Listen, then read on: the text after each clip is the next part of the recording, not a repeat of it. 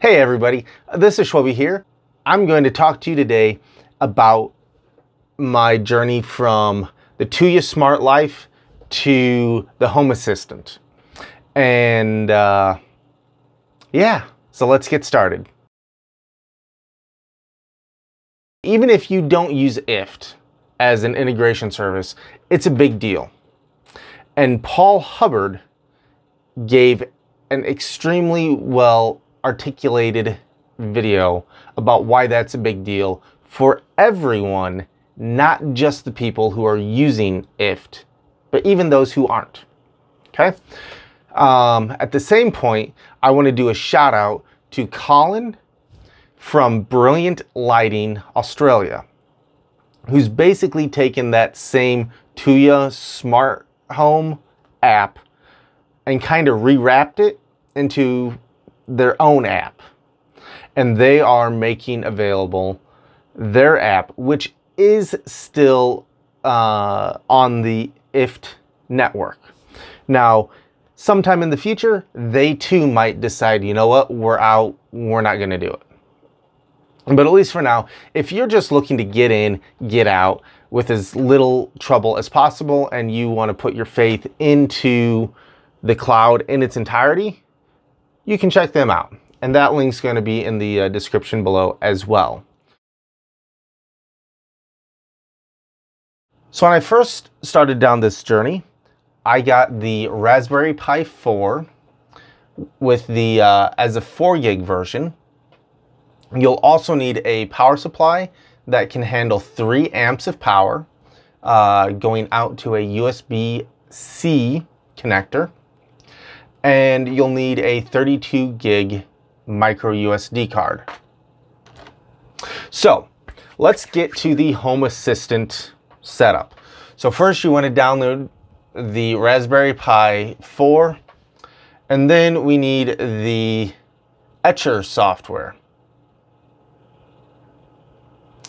We'll go ahead and download that.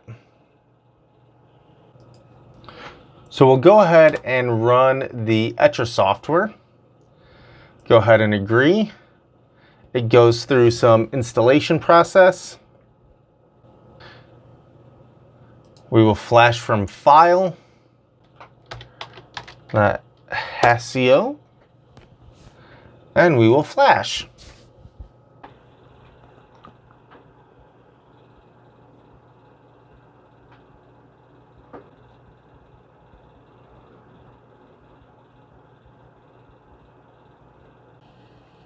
Okay, so our flash is completed.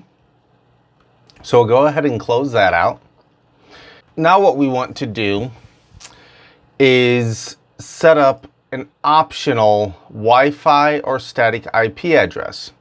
Now, if you don't care about what the IP address is and you're using a wired connection, this isn't needed. Come down here, and we can see that this is the standard wired thing. So we're going to copy this, and I want a static IP address, so I'm going to copy this as well. If you need wireless, you'll replace this section with this section. So how do we implement this? Well, that's a great question. Let's go back here. To do this, we need to create a config folder, a network folder, and then a my network file. So here's our hasso.boot drive. And again, we need to create this config network. So I'm just going to copy that. Come over here, we'll do new folder, and we'll paste that in. We'll cut away the network part, and we'll keep the config. Then we'll do a new folder. We'll paste that network part in. And one more, we'll do a new and text document. Now, I am an avid fan of Notepad++, but in this particular instance, you want to use just regular Notepad.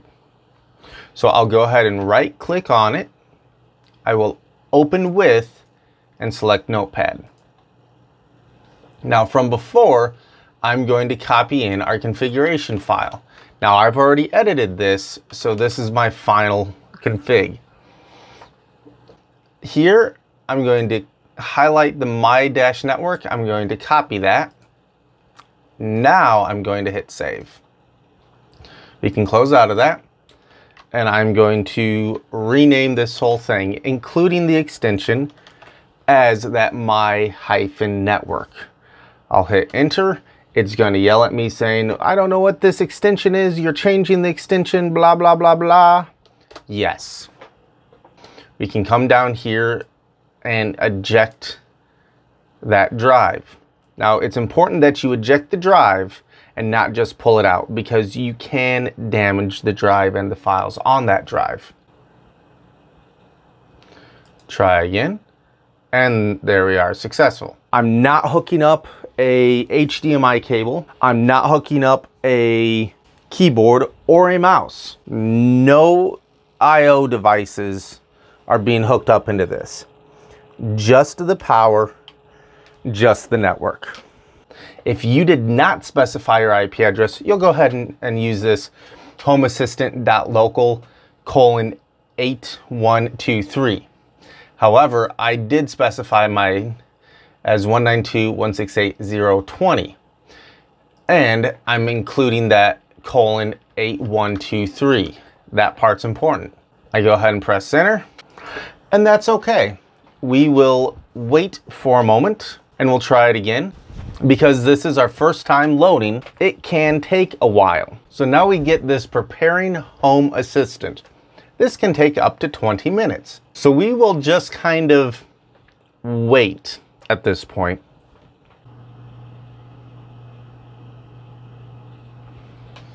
Okay, so after we get through the initial load of the waiting and the whatnot, we get to pick out our name, username, password, and confirm password.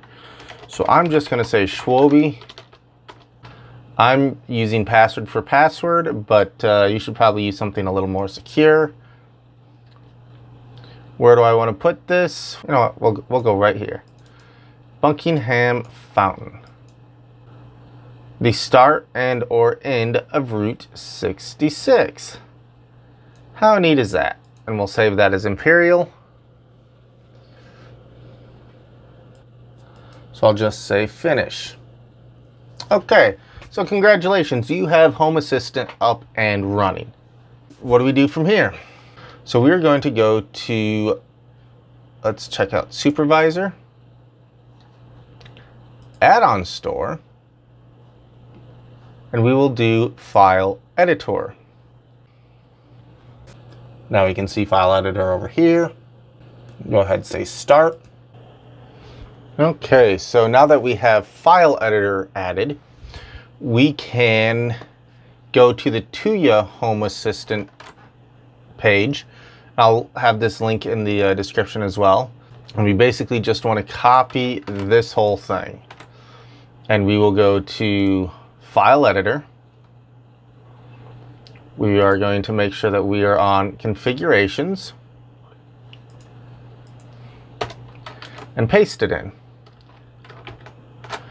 Now, because I'm in the US, I am country code 1. Now, one thing that this does not give in its configuration recommendation is the platform, but you definitely want to put in the platform as well. So I'm going to go ahead and copy that over. And then I'm going to copy in Smart Life. All right. I'm going to delete that part, and I'm going to delete that part. And then I'm going to put in this exclamation. And if we check this here, this says secrets, but this is just going to be secret.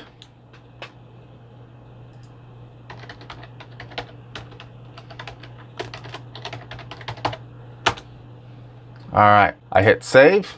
And then I can go into my secrets.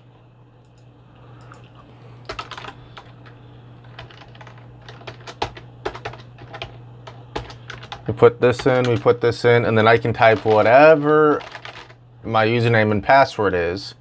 And when I hit save, from now on, I can show my configurations page without having to reveal my username or password. Now, one thing to note, you cannot have an exclamation point in your username or password as the very first character. Home Assistant reads exclamation points as a command. So if you have a exclamation starting off a username or password, you'll need to change that username or password. It will not function correctly in a configuration setting of this nature. Now that you have that, we will go into Supervisor, over to System, and we will reboot. And we will select Reboot Host. A little message will disappear, and we will go back to the overview page.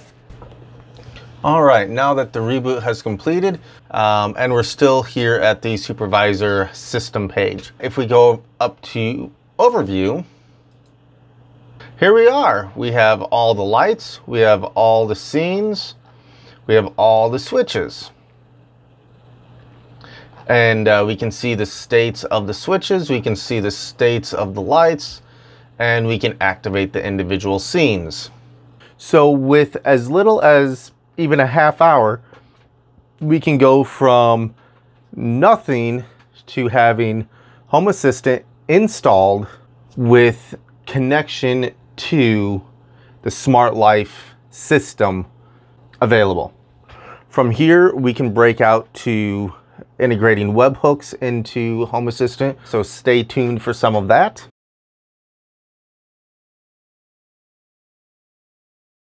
Since you've made it this far, you must have really enjoyed the video. So please hit that subscribe button if you haven't already, and click that bell for future video notifications. And if this video helped you, please share it to someone else you think might help as well. Until next time, thanks for watching.